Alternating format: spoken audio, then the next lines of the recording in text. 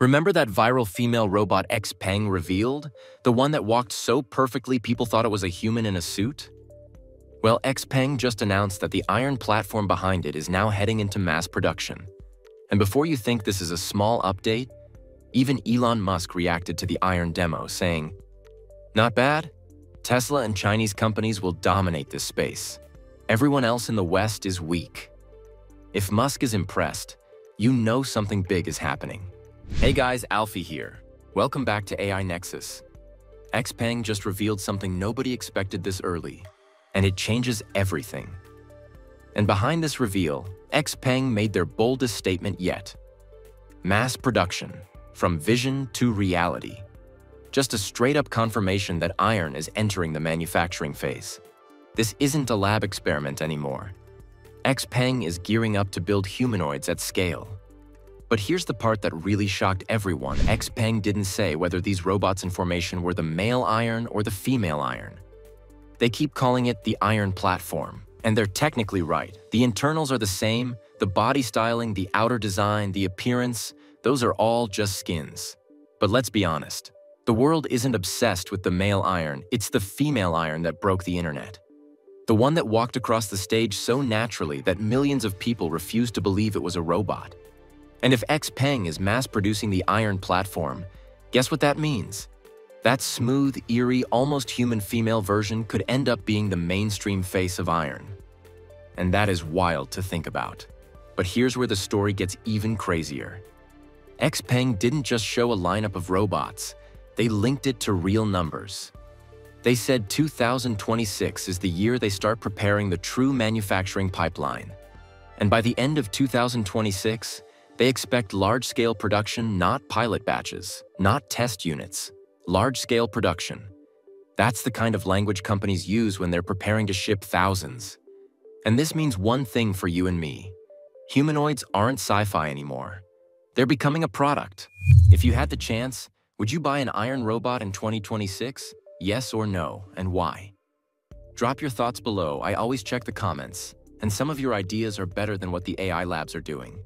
Now let's slow down for a second and talk about why this update is such a big deal. Because it's not only about the number of robots. It's about the female iron itself. The reason the world can't stop talking about it is simple. It doesn't move like a robot. It moves like a person. Before all this mass production talk, XPENG showed off a female version of iron at their AI Day in Guangzhou, and people were absolutely freaked out. This robot walked onto the stage with a clearly feminine shape. Slimmer waist, softer lines, model-like posture. And when it started walking, it didn't move like a typical stiff humanoid. It glided across that stage with slow, deliberate hip and shoulder movement. The arms swung naturally. It had this catwalk-style gait that made everyone's jaw drop. The audience started whispering, and social media exploded with the same question. Is this really a robot, or did XPENG just put an actual woman in a robot suit? Multiple reports say people in the crowd were convinced it had to be a human performer because the walk looked way too natural. So what did XPENG do? The CEO, He Xiaopeng, brought the robot back on stage and literally cut into it, right there in front of everyone. He peeled back the soft white outer layer, what some articles call synthetic flesh, and exposed the internal frame. Metal rods, servos, artificial muscle structures, the whole mechanical skeleton. And get this, he actually apologized to the robot while doing it. He said he hoped this would be the last time iron needed to prove it is itself. That's both hilarious and kind of haunting at the same time. But it worked. Robotics analysts confirmed iron really does use a human-like spine and leg architecture. There's this bionic fascia layer between the frame and the skin that helps smooth out motion so it feels organic. The female walk wasn't acting or tricks. It's real mechanical engineering in the hips, knees, and ankles, giving the robot that human gait. XPENG has openly said iron will come in different body types and gender with customizable appearance and clothing. They want it to feel like a life companion or colleague, not just a cold machine. That's why they went hard on making the female version look and move so realistically. They're testing how people react to gender presentation in robots. And based on the internet response, mission accomplished. People are shocked, fascinated, and a little creeped out all at once. If you want real AI news without the fluff, make sure you're subscribed. We're just getting started. But XPENG didn't stop at appearance. They wanted to prove the body wasn't just for show, it could move. They released footage of an iron robot doing martial arts moves. And I'm not talking about jerky robotic karate chops. This thing drops into a proper martial arts stance with knees bent, feet planted wide, upper body relaxed and centered. Then it moves through this slow, controlled sequence. Arms sweeping in smooth arcs, wrists rotating into careful poses, fingers extending and curling with precision. The weight shifts from one leg to the other without any stumble or stutter. XPENG captioned it, "The Robot Kung Fu Master," with lines like, "In every move there's balance, in every pause there's power. Even robots can master the art of inner peace." Some people think it looks more like Tai Chi than hard Kung Fu because of how slow and meditative it is. But that's the point. The transitions are completely continuous, not stop-motion animation. Why does this matter? Because under the hood, iron has 82 degrees of freedom across its entire body. That means the spine, shoulders, hips, knees, ankles, wrists, and fingers can all coordinate together instead of moving like separate chunks. Each hand alone has 22 degrees of freedom for those delicate finger movements. And it's powered by 3 Turing AI chips pushing 2,250 trillion operations per second. That's the compute power generating and controlling those motions in real time. XPENG isn't just making a robot that can walk from point A to point B, they're choreographing the whole body to move like a living thing. But XPENG didn't stop at showing off that kung fu flow. They wanted everyone to see the hardware wasn't just flexible. It could pull off movements with surgical precision, 2 female iron robots walking side by side in perfect sync. And I mean perfect. Their movements are mirrored so flawlessly it creates this optical illusion like one is reflecting the other. But plot twist, there's no mirror. Both robots are real and they're syncing up in real time. The gait is inspired by fashion models on a catwalk. It's all thanks to that biomimetic spine and muscle system that mimics human anatomy plus rapid imitation learning, where the bot copies human moves in seconds.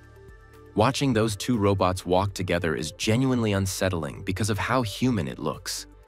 It highlights how repeatable and stable the robot gait can be when both units use the same motion patterns.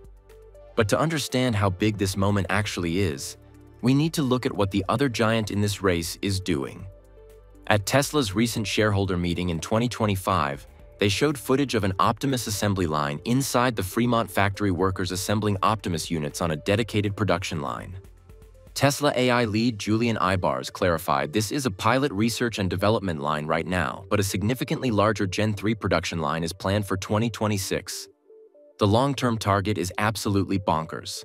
A line capable of up to 1 million Optimus units per year, with expansion plans for a Texas gigaline that could hit 10 million units annually. Elon Musk has called Optimus the most important product Tesla is working on, and he's tying it to eliminating poverty by massively increasing productivity.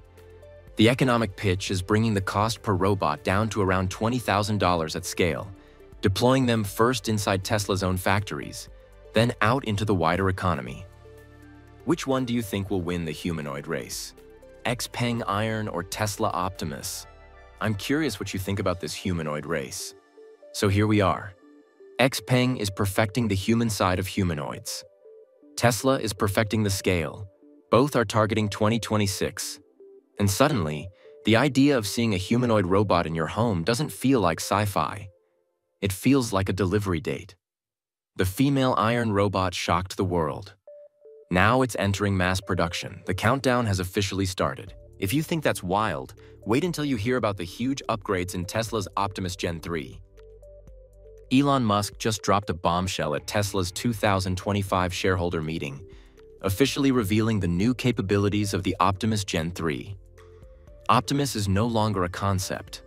It's already walking through Tesla's offices, charging itself, and performing real human tasks with stunning precision. From folding laundry to cooking meals, Optimus Gen 3 marks a historic turning point in robotics. Optimus is evolving faster than anyone expected, and Tesla says Gen 3 will officially be showcased next year, marking a major step toward bringing a humanoid robot into your home.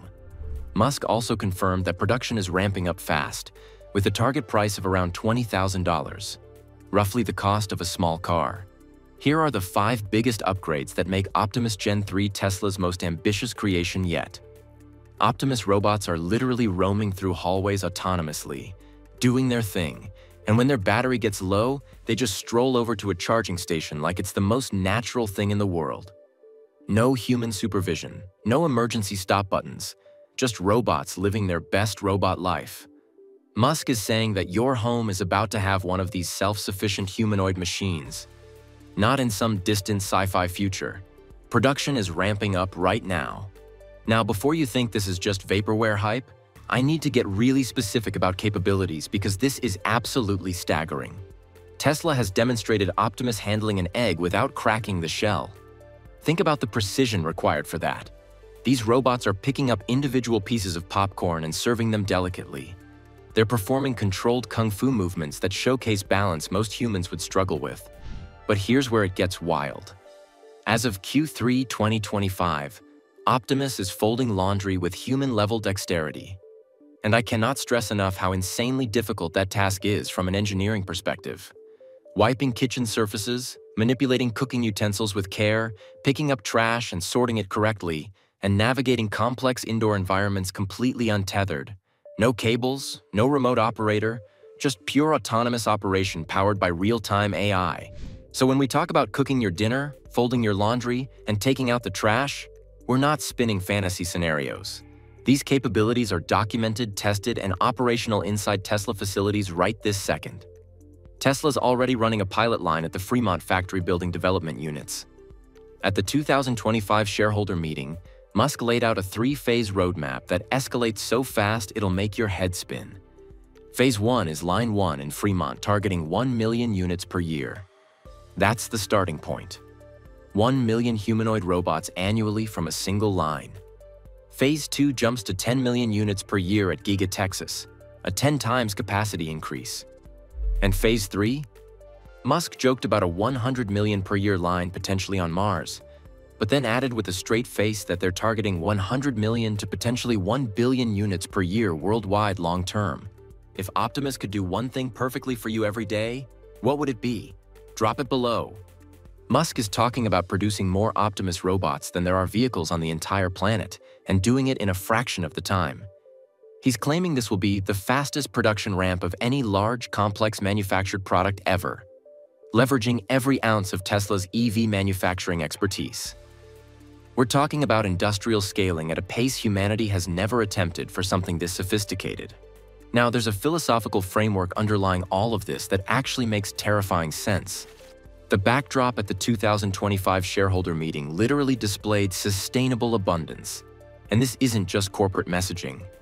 Musk's core argument: if Optimus robots can perform the majority of physical labor cheaply and continuously, working 24/7 with precision humans physically cannot match, then the cost of goods and services collapses. He's projecting we can increase the global economy by a factor of 10 or even 100, with no obvious ceiling. Musk genuinely believes this pathway could eliminate poverty by making goods and services so inexpensive that basic needs become trivially affordable. But here's where things get properly cyberpunk and emotionally intense. The Neuralink Optimus integration opens up possibilities that sound like science fiction, but are actually on the official roadmap.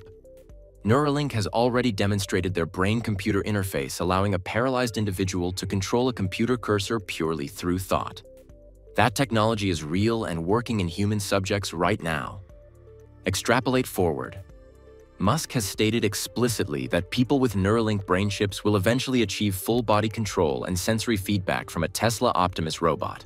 You're not just piloting it remotely, you're inhabiting it. Feeling through its sensors, experiencing texture and temperature, moving through physical space.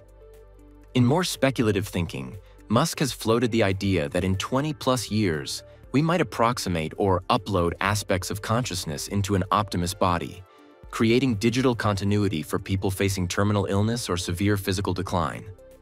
Whether that's achievable remains an open question, but the Neuralink Optimus integration for disability assistance? That's happening on the engineering timeline. Speaking of timelines, Musk literally described this as an infinite money glitch. And the economic implications are bonkers. His logic is brutally simple. Once humanoid robots can perform nearly all productive physical work, the economy is no longer constrained by human labor hours. Traditional economics treats labor as fundamentally scarce. There are only 24 hours in a day. Humans need sleep and breaks. But what happens when you have millions of robots operating 24/7, 365 with higher precision, lower error rates, and operational costs that boil down to electricity and maintenance? The constraint breaks.